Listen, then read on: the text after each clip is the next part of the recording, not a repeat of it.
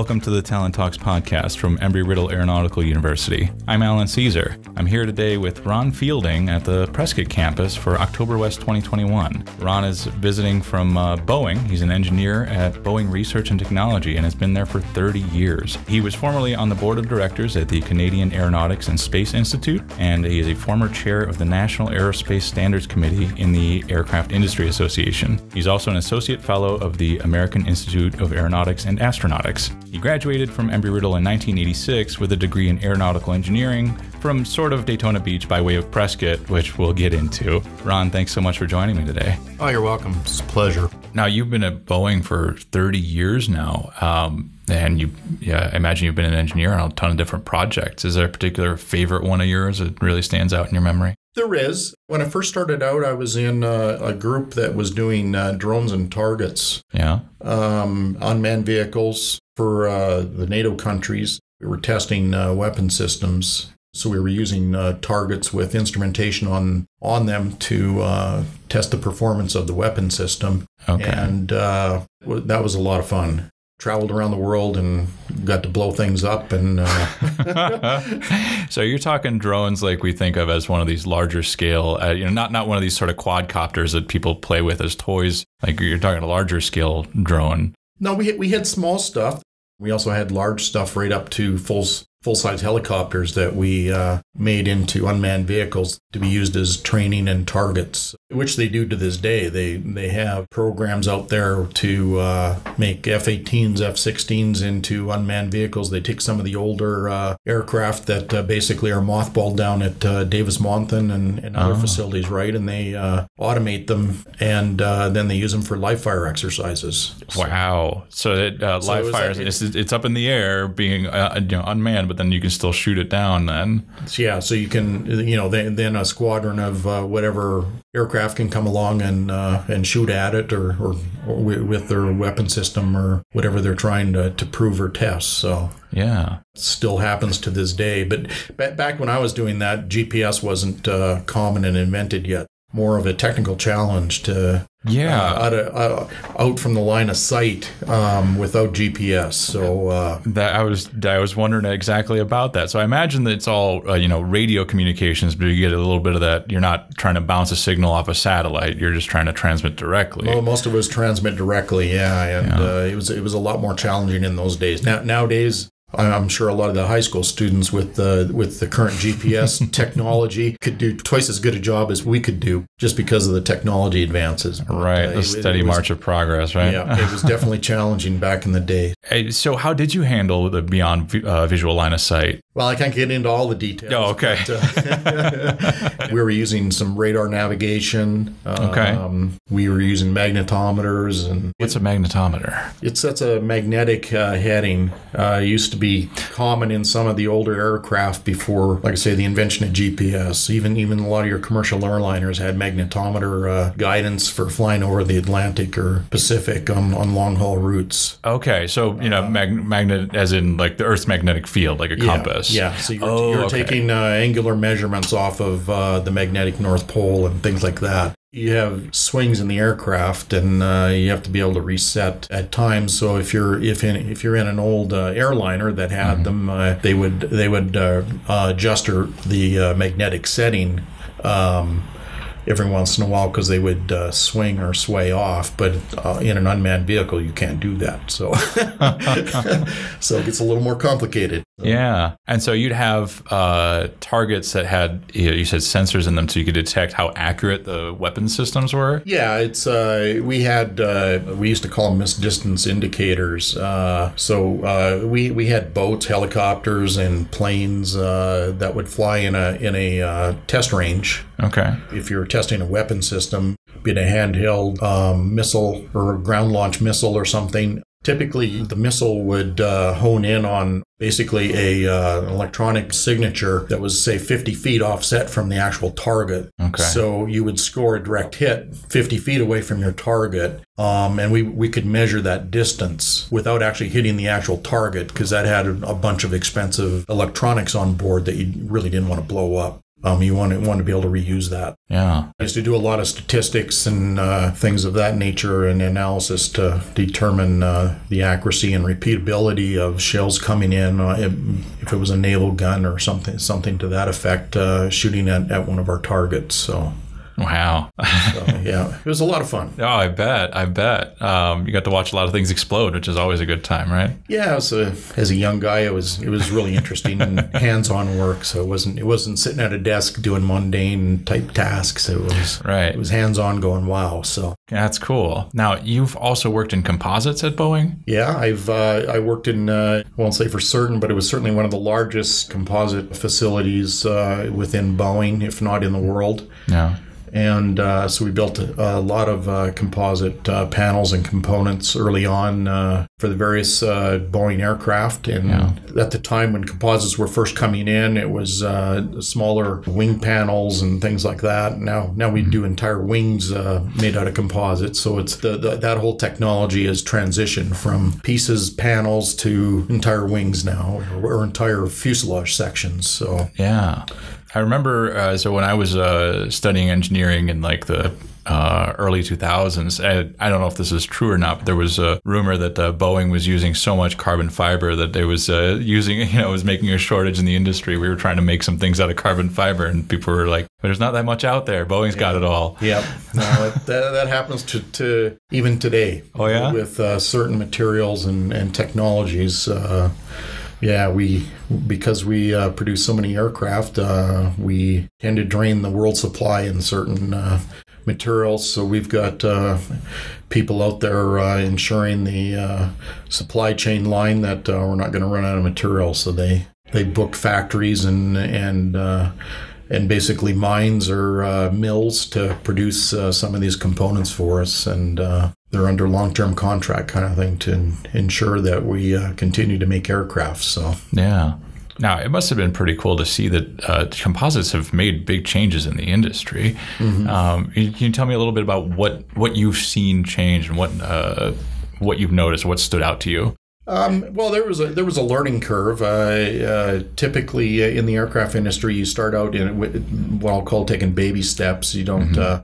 Certainly, when composites first hit the industry, no one went out and really tried to build an entire wing or airplane out of composites. You start out building wing panels, and you develop a level of confidence and prove that your structural analysis and things like that are accurate for that wing panel. And then you just over time expand and grow, and eventually you end up like we are today, building wings and fuselage barrels. But that's been a slow transition over 20 plus years. Mm-hmm. We started out using a lot of Kevlar and fiberglass, and then because graphite was or carbon fiber was ridiculously expensive at that time and very rare. But now, though, that's the material of choice.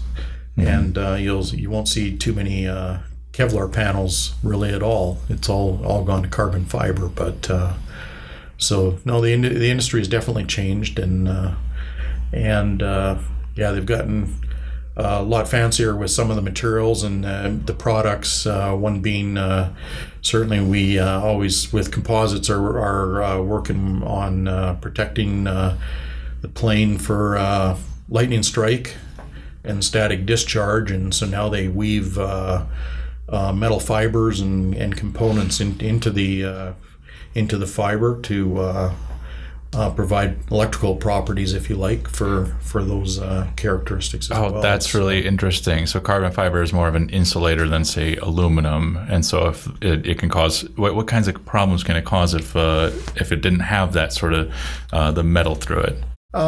Well, you have a hard time with static discharge and grounding radios and antennas and things like that, as well as now a lot of things are digitally controlled, digital flight controls, mm-hmm. and so you have to isolate and protect all those systems. And then there's certainly lightning strike. If you don't have a clear discharge path, then the lightning will start to do a lot of destruction on your on your aircraft. So there's lightning paths that are designed, and they do a lot of analysis on where lightning strikes are probably going to hit the airplane, be it on the nose or radome or on the wings, and so the airplane is designed accordingly to transmit that energy and safely discharge it off the airplane, so there's no damage. Or little damage. So right. So yeah, you want to isolate the current from the lightning strike to go around any sort of and away from sensitive components. Sure.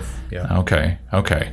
So at Boeing, you work in standards management, standardizing equipment and components. Can you tell me a bit about why it's important to have these sorts of standards and what kinds of things you're standardizing? Sure. Throughout the industry, and this really is driven from the airlines or the customers, they want to use standard parts on their airplanes. So most airlines own planes that are manufactured by Boeing and some by Airbus and Bombardier and Embraer and the former McDonnell Douglas and even Lockheed for that matter. And when they're doing maintenance on these planes, they don't want to use, for instance, rivets or nuts or something for maintaining the plane that is required.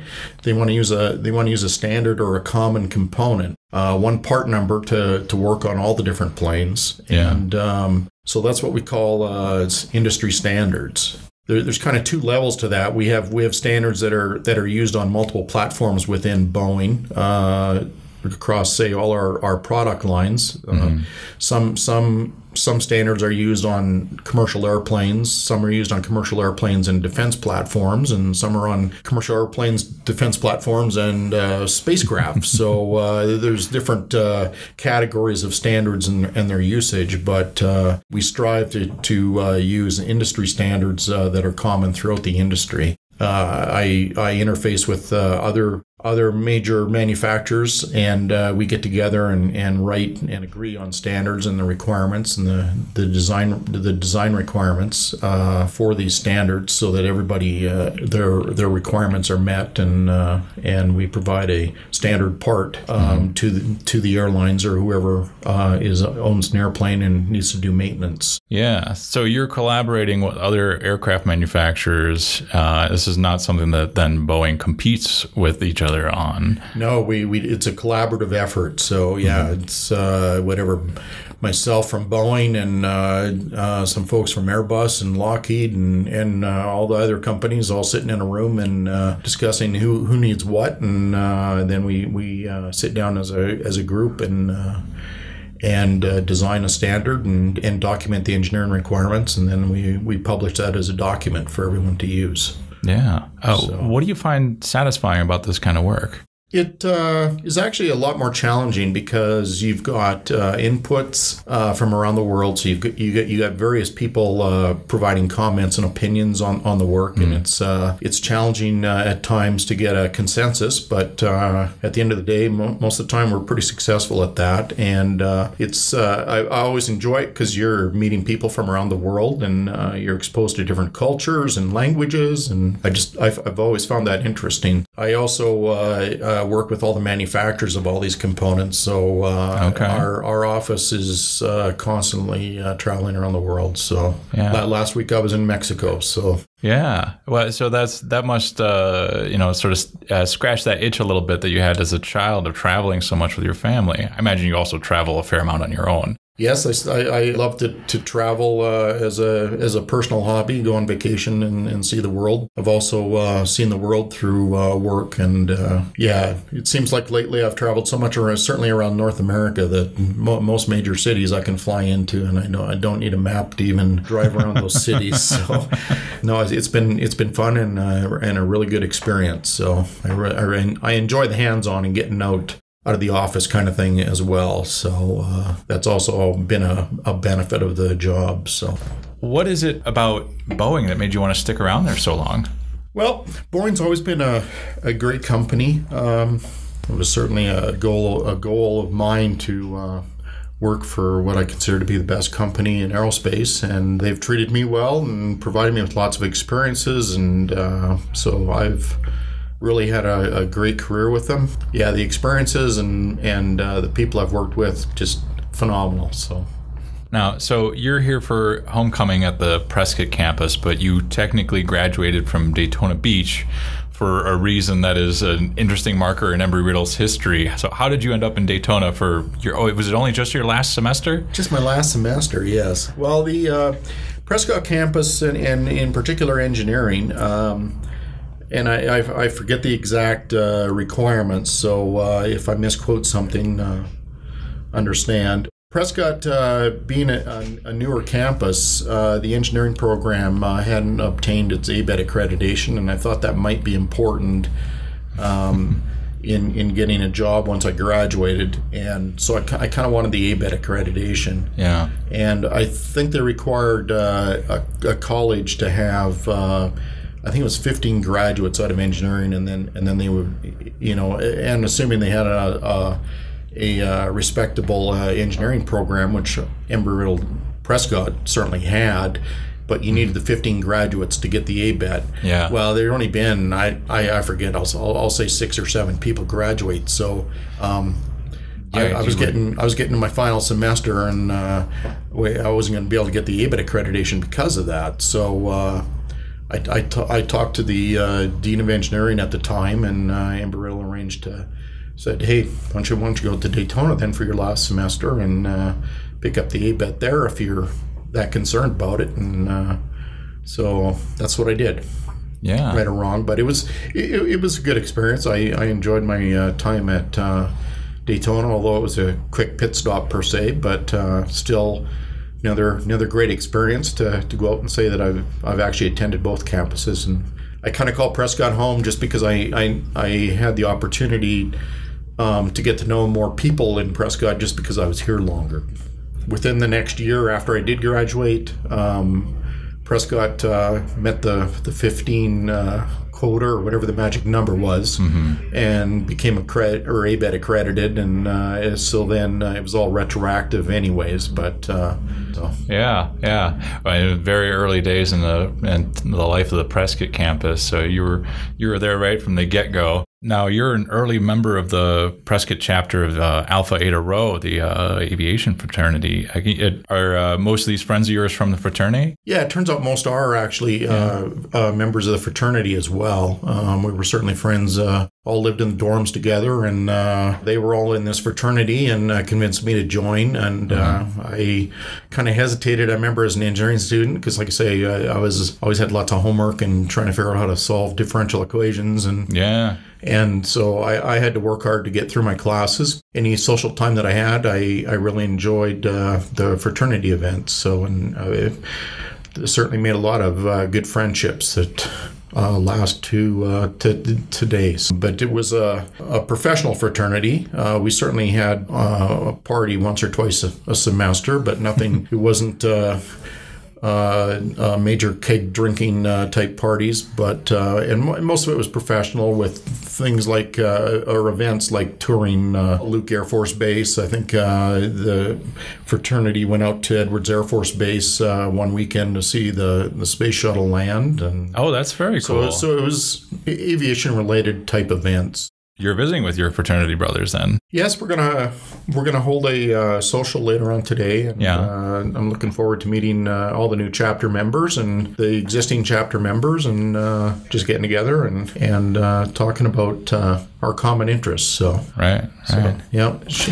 All right, so we're solidly in orbit, so I have 2 more questions for you before we go to break. What skills do you think are critical to succeeding in your line of work? I think one thing that comes to mind is to be successful and a good contributing engineer. I think you need a strong foundation in the basic engineering elements or topics.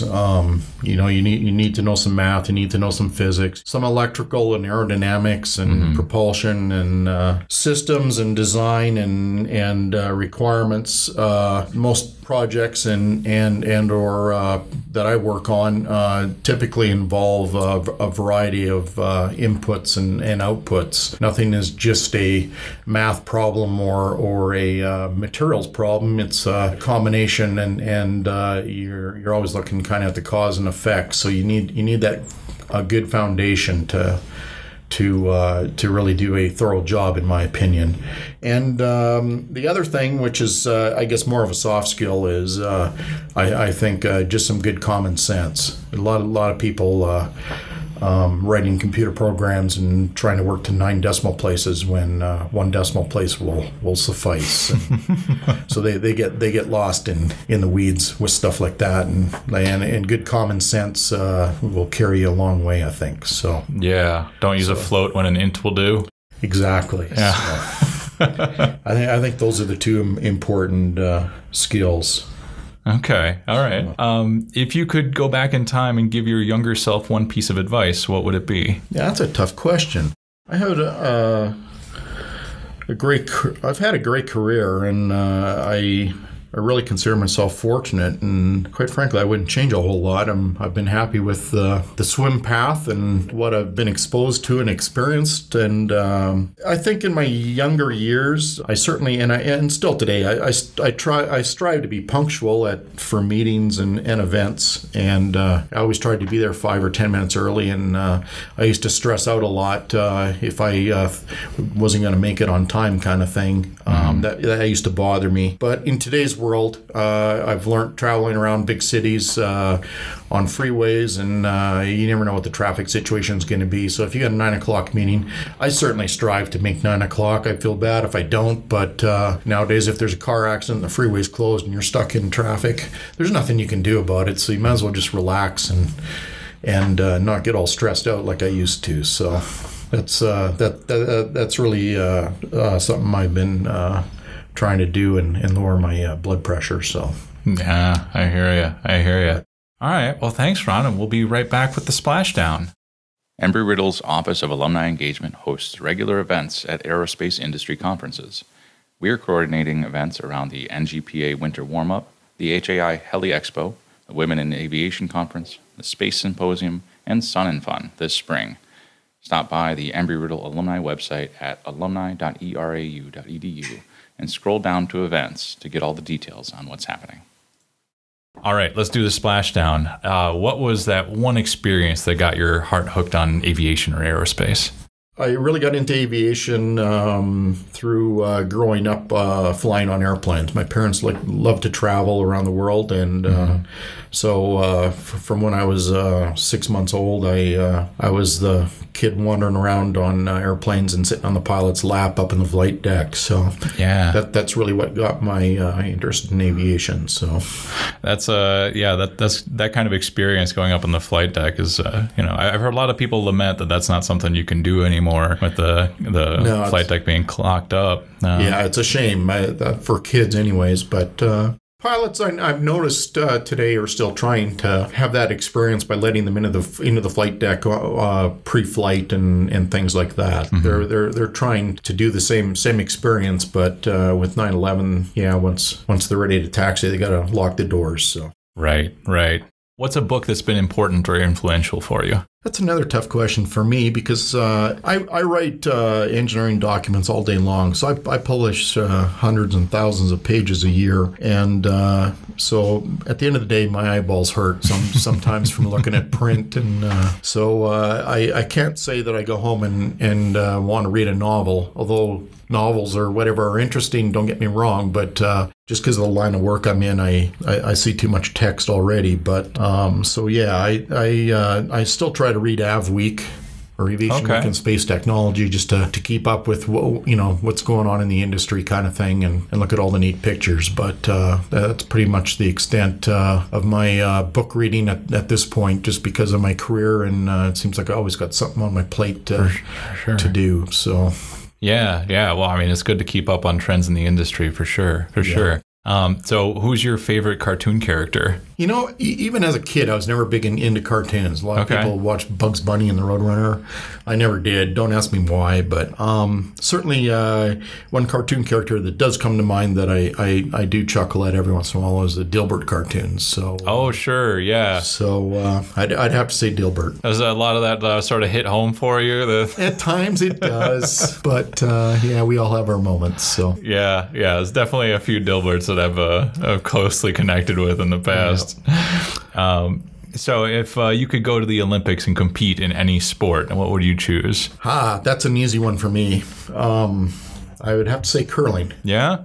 So I've actually was on the Washington State Curling Association was their title, but which feeds up into the United States Curling Association, which looks after the Olympics and supporting Olympic curling. Okay. For the United States. So I was on that organization, but I'm also was a competitive curler. I'll probably pick it up again once I have a little more time in retirement. And there's still the opportunity, I think, for me to make the Olympics in curling. But so watch out for me down the road. There we go. There we go. I don't remember where the next Olympics is going to be, but I'll keep an eye for you. Well, probably won't be the next Olympics. No, maybe the one after that. Okay. All right. No, I've certainly, I think it was back during the days of when Salt Lake City was hosting the curling. A lot of the world teams that were going to compete in that Olympics actually spent a month or two in Seattle, Washington, where we have a curling club, and they were looking for practice games. So I had the opportunity to play several of the teams that actually competed in the Olympics. So yeah, how did you do? I held my own. Okay, rock and roll. All right. I'm not going to say I won every game, but I won a few. So. Yeah. Well, that's good. That's good. You were able to, hold your own against Olympians. Excellent. Yeah. So there's a chance that we'll see you in 8 years. There's a chance. All right. If you could live for a week as any person in history, who would it be? Certainly, I would have liked to have been in the as the chief pilot or whatever at the start of the 747 program, and had the opportunity to fly the 47 for the first time. Yeah. Other things that come to mind is Chuck being able to fly with Chuck Yeager or something when he was doing all his great work out at Edwards Air Force Base, or one of the space shuttle commanders on some of their flights. So. Unfortunately, I haven't had that opportunity, but it would have been interesting to have worked on some of those major programs that I think were quite notable in aviation history. So That's great. All right. Well, thanks very much, Ron, for joining us for the Talon Talks podcast. Oh, you're welcome. It's a pleasure. Yeah, wonderful to have you here on the Prescott campus as well. Glad you're able to make it back again. Yep, I enjoy every time I come here, and I'm always amazed at all the changes and hopefully everything will continue forward in the good way that Embry-Riddle runs. So Great. All right. This episode of Talon Talks is a production of the Embry-Riddle Office of Philanthropy and Alumni Engagement and the students at Wicked Radio. We're coming at you from one of my colleagues' offices here at the Prescott campus, since I'm usually based out of Daytona Beach. This episode was recorded by me and edited by the students at Wicked. Michelle Day is our program manager. Edmund Odarte is Executive Director of Alumni Engagement, and Tony Brown is Executive Director of Communications. Please send us your thoughts about our show. Visit alumni.erau.edu/podcast and click the feedback link. I read all your messages. Thanks for downloading us, and we'll see you next time.